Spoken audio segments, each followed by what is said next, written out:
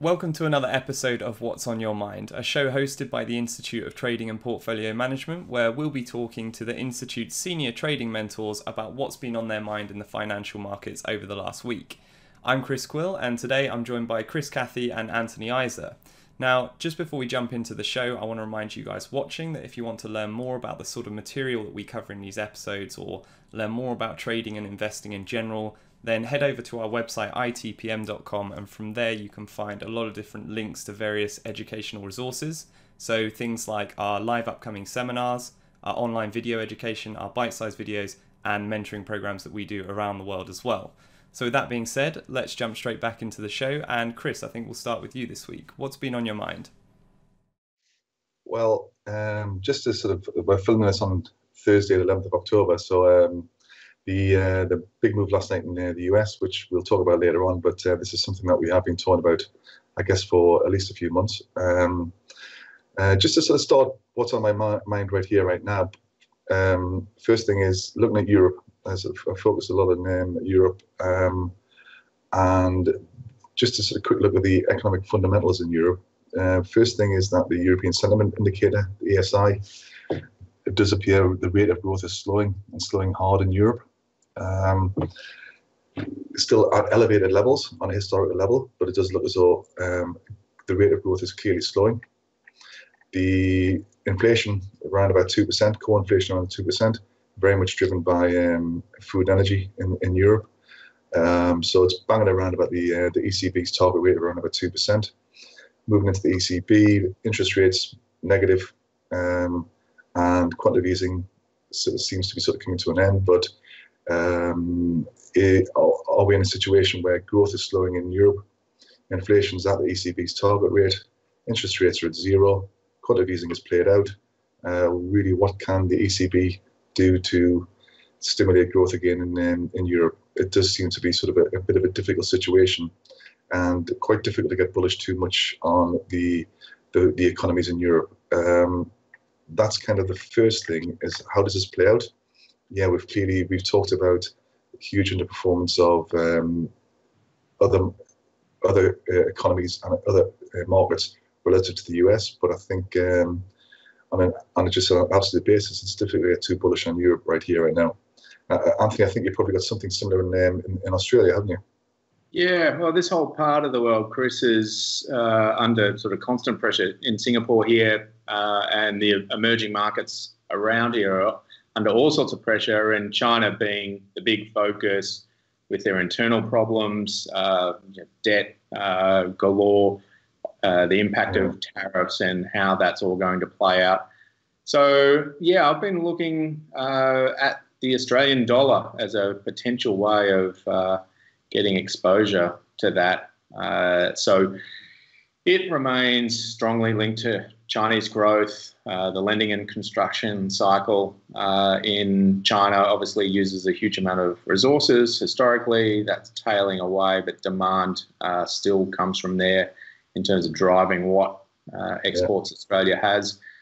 So that link is strong. And tariffs, as you know, Chris, we don't really know what. You see the comments in the ISM reports, and lots of the sectors are talking about it. But the bottom line probably hasn't been impacted too much just yet. But tariffs are a tax, and taxes aren't good, and tariffs are not good. But so while those risks are abound, the Australian market, or the Australian dollar, looks interesting. So there's one caveat, and I know this is something that you look at a bit, Chris, and so does Anton, which is the commitment of traders. And the market is pretty short the Australian dollar already, but historically that hasn't meant that this is sort of an overplayed trade. In fact, when they get this short, they tend to be sort of right, and the currency goes down, and they sort of reduce that position over time. And this makes me feel quite good about it, which it comes to what you were alluding to, the economic situation in Australia. Certainly much better than Europe. GDP is sort of 3.5% or 3.4% in the last quarter. Unemployment's at 5.5%. But there are a few things that are starting to weigh on it a little bit. There is a big underemployment issue in Australia, so there is a lot of slack in the economy. So we won't see wage growth of any note. Okay. I wouldn't have thought. Despite seeing 5.3 unemployment rate, you'd think that might come through. And then consumer confidence has been rebounding quite strongly, and that is expected to weaken a little bit. And more importantly, consumer spending is likely to weaken because the housing market's been down for near enough to 12 months. Expectations are that's to continue. And the wealth effect, as you know, when people see their net wealth drying up, even if it's just on paper, they put their hands in their pockets and keep them. Absolutely. Yeah, so I think you're going to see continued reductions in spending. The biggest thing, though, and Chris, I think you've got a chart of this that you can pop up, is the cash differential with the US as well is another tailwind for this view of shorting the Australian dollar.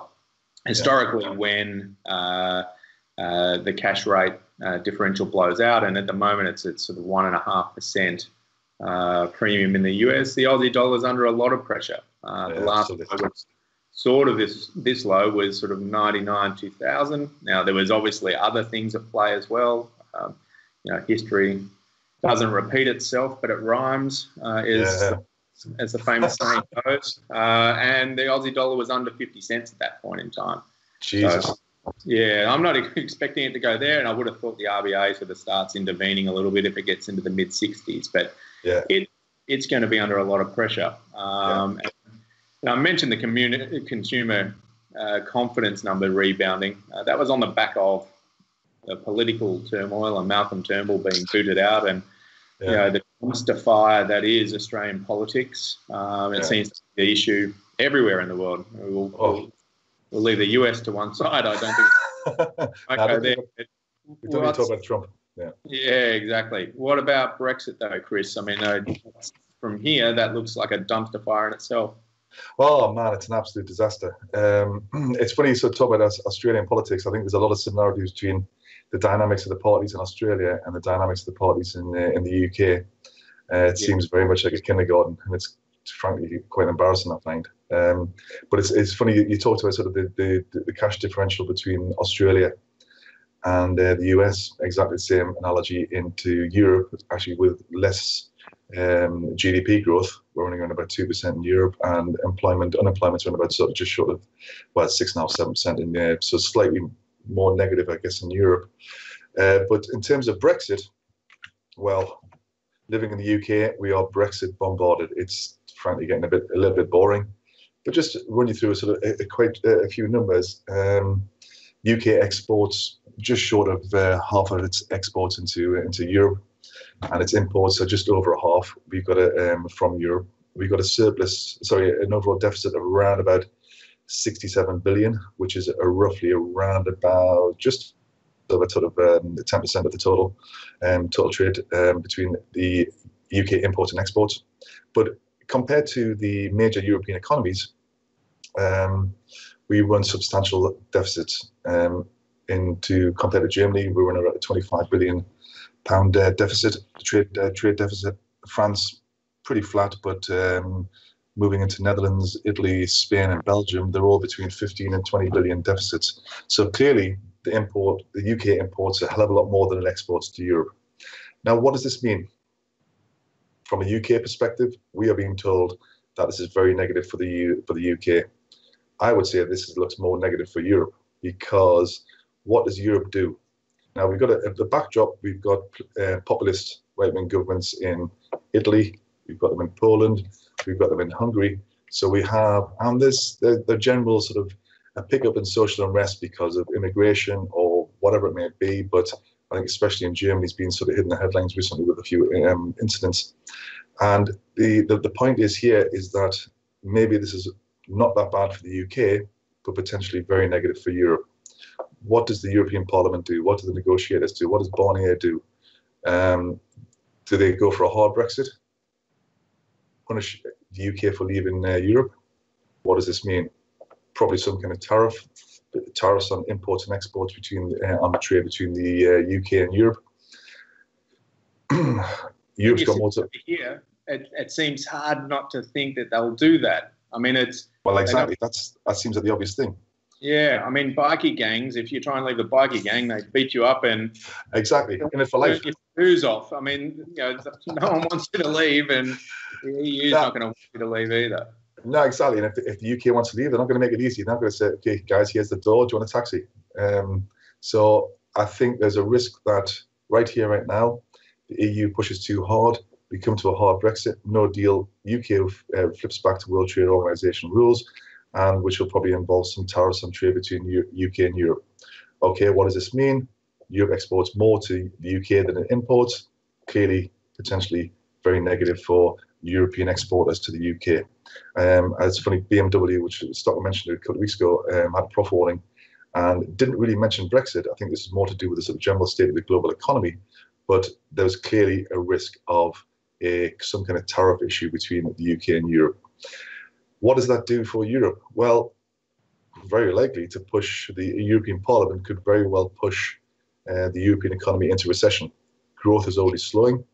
The leading indicator is already slowing. A little nudge on the back of the shoulder of the growth numbers could very well push the European economies into recession. Is that going to make the European Parliament popular, given the fact that we got a populist backdrop? Clearly not. On the flip side, what does the European negotiators, do they push for a soft Brexit, maintain trade and free trade between the UK and Europe? Clearly, the UK doesn't want to have free movement of people. The soft Brexit. So, can the European negotiators run the risk of the UK leaving on the same terms where it is now? Well, actually, on better terms for the UK, but clearly not, because then what's the point of having the EU?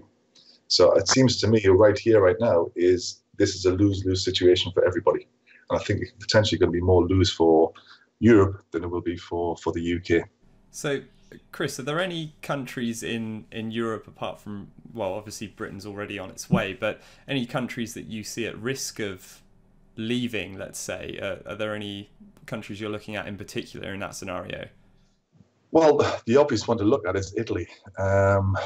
Now, I have talked about Italy previously, but just as a quick update, first of all, sort of surprising enough that the Italian government bond, the Italian bond market overall, is the fourth largest in the world, roughly around about $2.5 to $3 trillion, which is roughly around about 130, 140% of GDP, way beyond the EU target for countries to meet the sort of criteria to stay in the euro.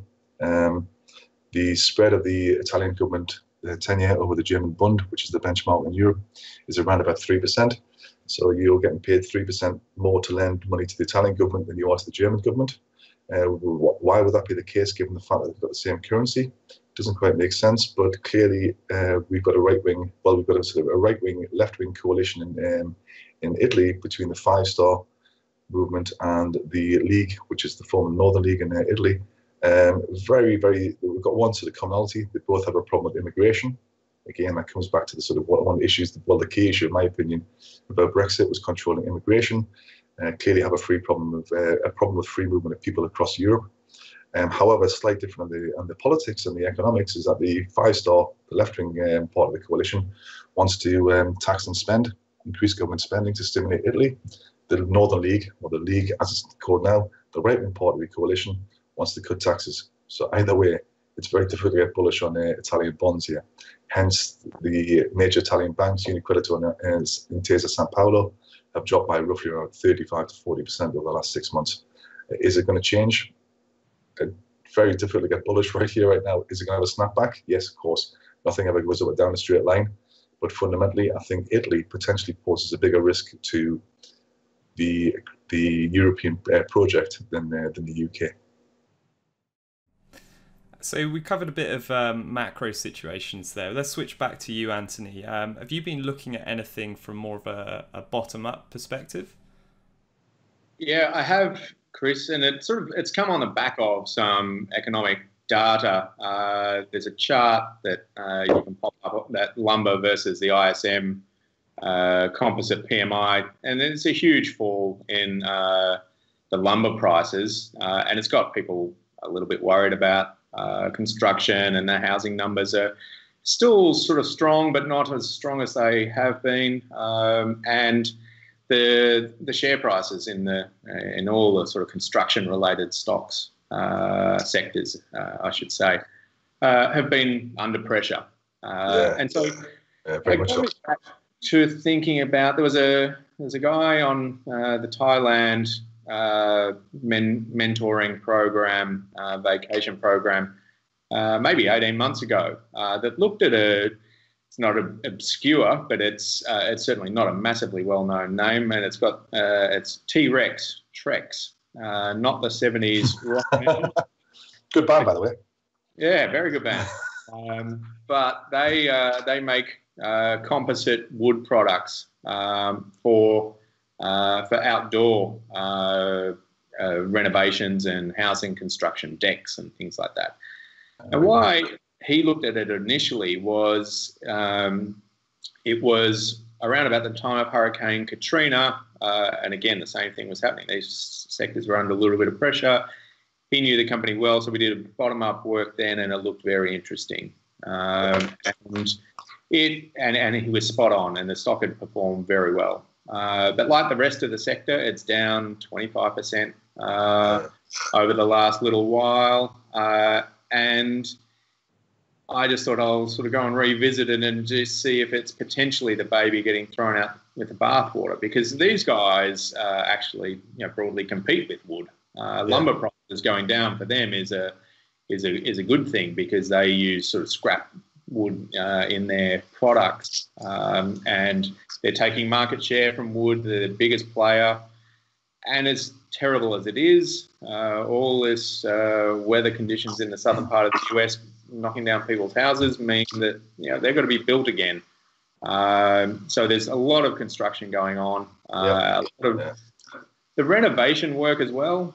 As with interest rates rising, people are a little bit concerned, and quite rightly, that the construction cycle and the housing cycle in the US might slow down a little bit. What often happens is, instead of building a new house, people just say, well, I might put a little extension on the back or do a new deck, and absolutely. Go that way.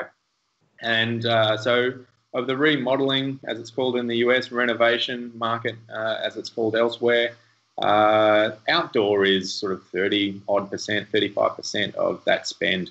So it looks very interesting. I think it is potentially a baby that's thrown out with the bathwater. And at this point in time as well, it fits our process. The PE is higher than the sector, but not outrageously so. It's trading on 33 times with very good growth. So, it's a premium to the sector, but not a skyrocket PE by any means. And the only issue, and again, part of the process, it's still trending down along with the sector. So I'm just going to sit on my hands at the moment and just do a little bit more work, but it does look very interesting. The results are out on October 29, so I'm wanting to make a decision before then, because they've had 4 beats in a row, and there's nothing obvious to suggest that there should be any issues this time. Obviously, you never can tell, but this one looks quite interesting. And so anyway. That sounds like a great idea, Anthony. That sounds like a really good idea. I like the old lumber prices being positive for this company. That's a good idea, actually. I like it. Yeah, and it was just great that it came out. It wasn't a company I'd heard of before, but it came out in a 10 mentee mentor program in Thailand, where everyone got to share ideas and processes. So that sounds like a good process. Yeah, and I mean, look. I think that looks quite interesting. And I guess the only other thing, just broadly, I'm thinking about, and perhaps talking with the mentees who we deal with, is they're new to markets and new to market cycles. And while we can't pick tops and bottoms and when transitions and rotations happen, feels very much like we could be in that inflection point now, Chris, whether it's now or 3 months or 6 months. But I had one mentee, very smart guy, and learned a sort of valuable lesson last night. on a couple of fronts. He got stopped out on sort of half a dozen positions in the decline. Right. And so learned a little bit about having those very excessive high PE names. They're great when things are roaring along, but we probably want to drag the extremes back down to a small premium to the market. But more importantly, he learned about risk management and having those stops on and waking up in the morning and finding, okay, I got stopped out, but my loss is this, and I knew up front that was my potential loss on those trades, and lives to fight another day. That's the most important. Most important thing, I think, is to live to fight another day. You can lose the battle, but just never be in a position to lose the war. And I think clearly the price action in the US last night.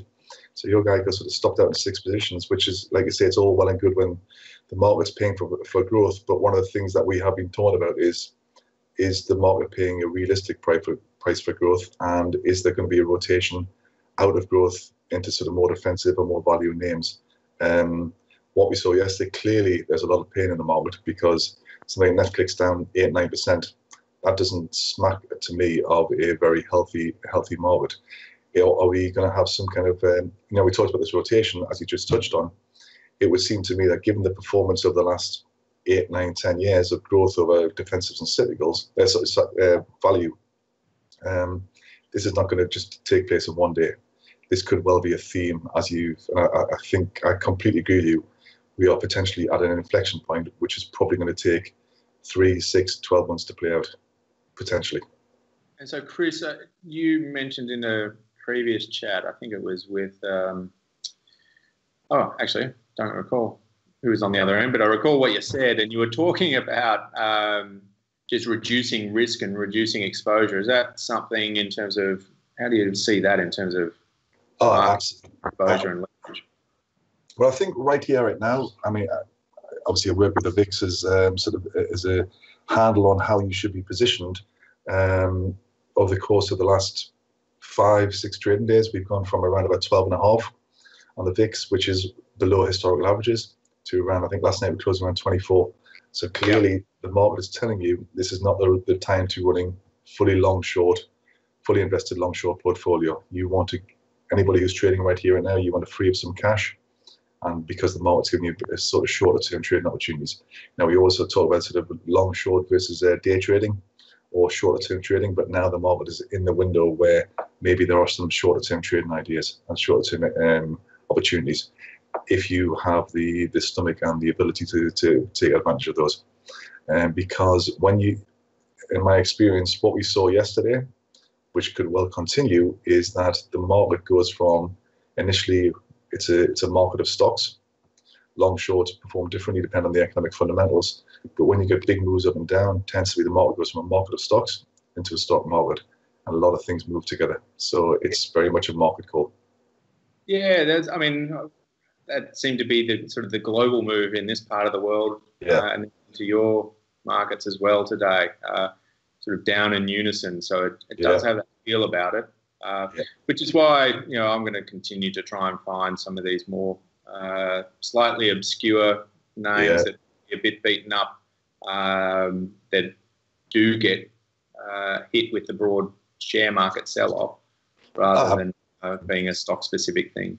Well, I think the company you mentioned, T-Rex, that sounds to me like exactly the stock you want to be picking your moments and looking to. This is where you do the work, you generate the ideas, and just wait for the entry points.